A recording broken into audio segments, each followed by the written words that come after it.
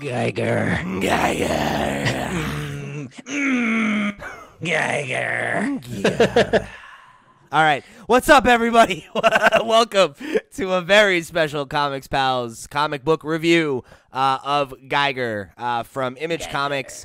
This is, of course, by the creative team of Geoff Johns, Gary Frank, and Brad Anderson, with Rob Leung on letters. Thank you to Image for providing us with the advanced copy that allows us to bring this to you on release day. We are very appreciative. It's a shame you won't let us do it ever again after listening to this episode, but we appreciated the shot. I hope they don't listen. No. Okay, so I think before we get into any conversation about the issue, I do just kind of want to comment on, the context of this review. Sean alluded to it on the show proper this week. Of course, Geoff Johns has been accused of some pretty unsavory behavior as of late, and this is not this review is not an endorsement of him or that behavior. We're here to comment on the book because it's a relevant book right now. So just wanted to get that out of the way. It's uncomfortable that we have to discuss it, but it's the reality of the situation. And like Gary Frank, though? Yeah, love Gary Frank's work too. So that's, it is what it is. This is an acknowledgement of Gary Frank. Yeah, I'll give it that. And they are co-creators on this one, so that his fingerprints are all over this. So that aside, let's dive into the book. Marco, why don't you start? What did you think of it? Yo, this is rad. Definitely dug the concept. Oh, you're a fan of Geoff Johns, huh? Yeah, big fan of Geoff Johns. He's been in the news a lot, so I was like, oh, what's been going on? It must be his work. So, but yeah, the book was really cool. The concept was interesting, novel. Something about the post-apocalyptic stuff I dig, and for whatever reason, the nuclear holocaust kind of situation is something that always interests me, and I like where he's going with this. I like the idea, the plot, the art is phenomenal, and yeah, man, this was a strong debut. How about you, Kel? It's interesting. I feel like I've watched recently 3 Twilight Zone episodes about this exact situation, or close to it anyway. A guy survives a nuclear wipeout or whatever, and beforehand he sends his family into a bunker, and then a bunch of people want in the bunker, and they're really mean because he has a bunker. And then people in the future find the bunker, and then the guy turns into the Hulk. That's the plot of the Hulk. Is Bruce Banner survives a nuclear thing, and I think what's Did I have a stroke? Are we talking about the Hulk now? Would you zone out? Keep up. I think what's interesting to me here is the mix of the stories. Those couple of Twilight Zone episodes, like I said, but then the weird superhero thing that he has going on with the main character, whom I assume is Geiger. Yes, I'm not sure yet, but yeah. And then what really interests me is the end, the funny Las Vegas, I don't know, kingdom, I guess. Yeah. It's like a casino. That I'm interested to see how that fits in to this world. And my hope is kind of that it's like this messy sort of patchwork world. That's the vibe I got from it. Yeah. I'm with Marco. Post-apocalypse, I vibe with as a genre, and I think it's a really it's rife for storytelling, right? And it's also very malleable.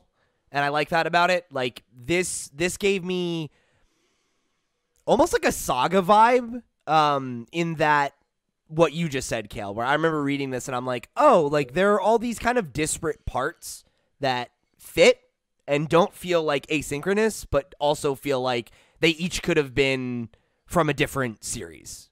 You know, the idea of there being this, oh, it's a post-apocalyptic world and there's like a nuclear man who lives outside. Like that could have just been the setup, right? The idea of, you know, this kingdom that kind of feels reminiscent of like Fallout, right? Where it's like a new world built on the bones of the old. Like that is kind of enough for a pitch, you know? And like the fact that you have all those different kind of tones mixing makes the world feel pretty rich, you know? Because there's kind of this juxtaposition of, you know, our main character who is a holdover from the old world and then this new world that is starting to emerge, right? As you have a new generation of people who don't even remember what it was like before. I think what the character represents also is that merging of those two worlds, and I found that to be pretty cool. His dog is dope. 2 heads, little mini Cerberus, and like can talk. Maybe like it seemed like they were like psychically communicating. I wasn't sure if that was actually happening or if he was just, you know, talking to the dog because companionship. But yeah, I definitely thought that he was just like talking to it. Because he specifically says, "What do you mean? Where are they?"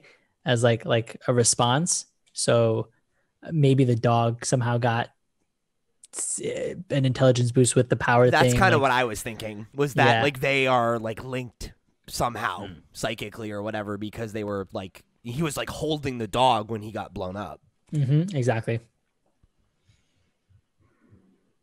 And then the concept of like the kingdom, I think that's cool. That's always a fun, you know, trope in post-apocalypse stories is there's this one person has consolidated power. And if you that back matter, like the map, it's exactly to what Kale said would be cool if like you have like different little mini kingdoms and stuff like that. Yeah. And that's always fun stuff. The warring factions kind of like fighting over the scraps of the old world kind of thing. Like, yeah. Oh, yeah, cool. That's why I hoped that is because I saw it. I think all that stuff works well. And obviously the kind of like element of him waiting for his family to come out is interesting because you imagine that's probably not going to play out the way he wants it to. He's waiting for it to be safe. To let them out, I guess. To let them out, yeah. But they don't know he's alive. They don't know he's out there is the thing, too.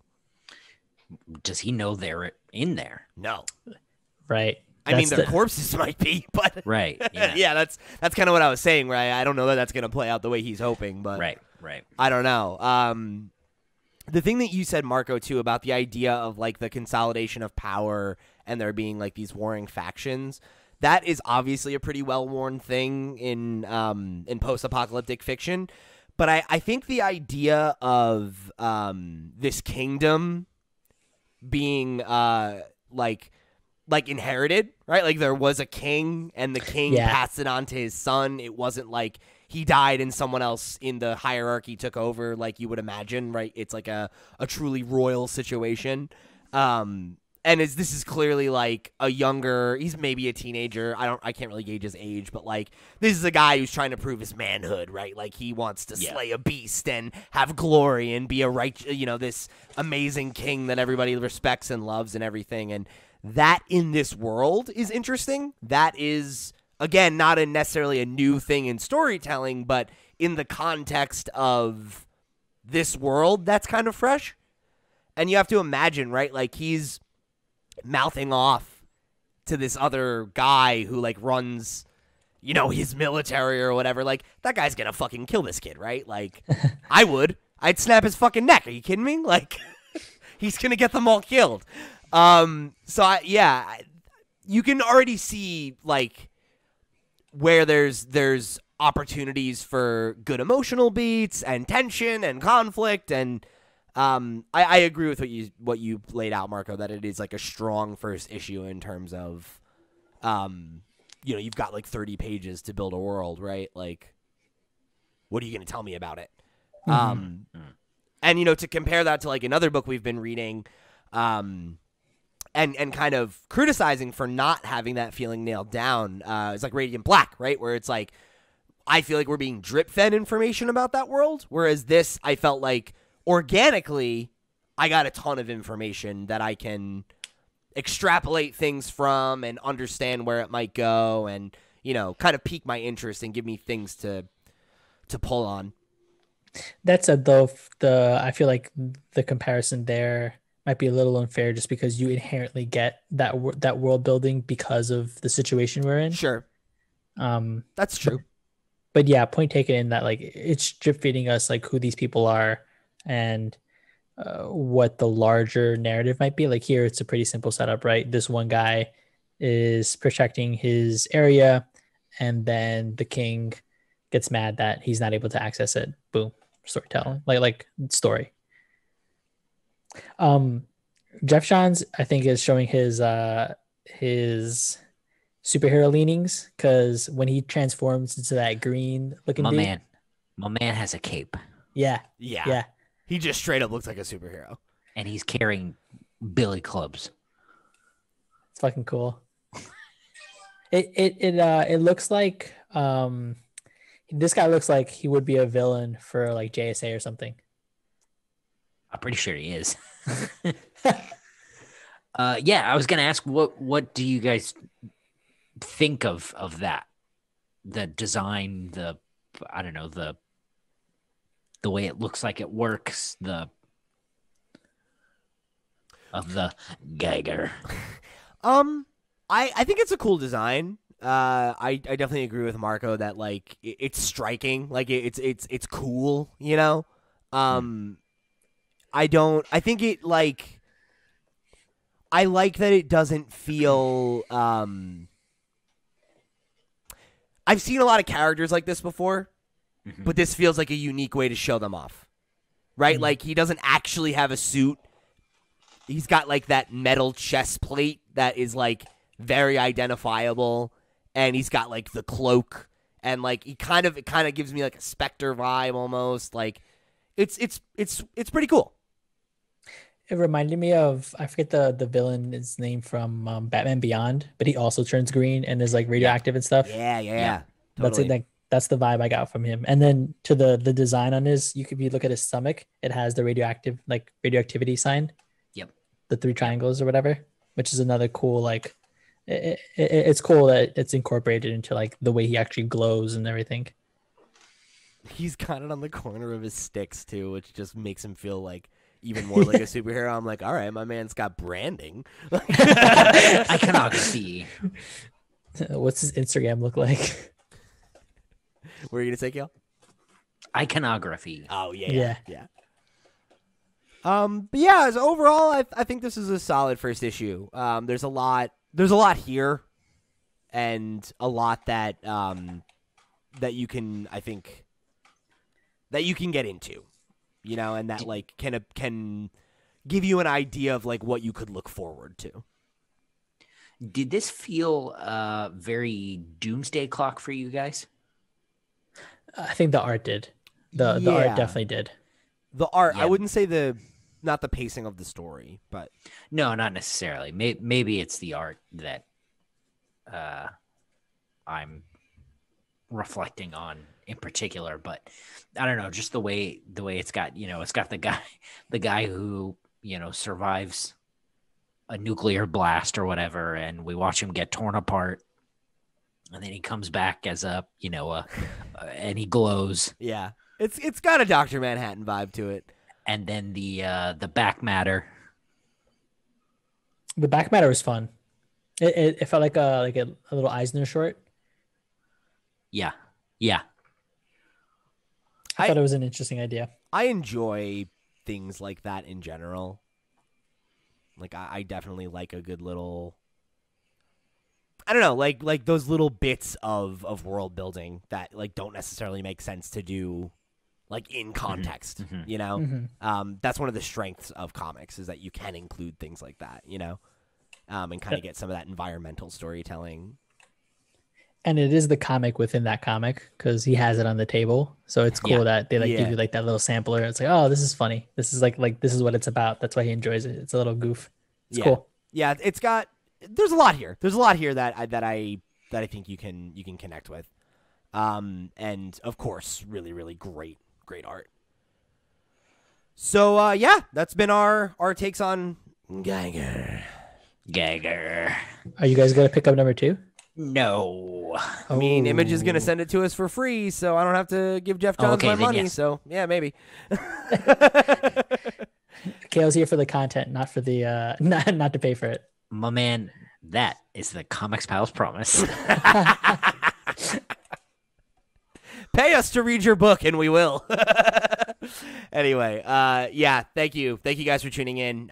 If you want to let us know what you thought of Geiger number 1, or if you'd like us to review number 2, you can hit us up at the comicspals@gmail.com. Come join the Discord and write into us over there, or wherever you get this episode. And if this is your first time with us, we of course are the Comics Pals. We have a weekly Comics Pals podcast where we talk about news, everything going on in the world of comics and the related characters. So if you want to keep your finger on the pulse of what's going on in the world of comics, that's a great way to keep up by listening to our show every week. And then, of course, we've also got our normal weekly comic reviews, which come out on Sunday. If you want to check out what we read this week, we reviewed Strange Adventures number 9, X-Men number 19, and Beta Ray Bill number 1. And you can also go check out our reviews of The Falcon and the Winter Soldier and Invincible on the We Watch series for both of those. We put out a lot of content these days, so if this is your first taste of what we do and you liked it, we got you covered everywhere else that these characters are and that there are books to be talked about. So go check them out. Go check us out. Give us the likes, the shares, the subscribes. Let people know if you enjoyed it on your social media, and we'll catch you next week for another Comics Pals review.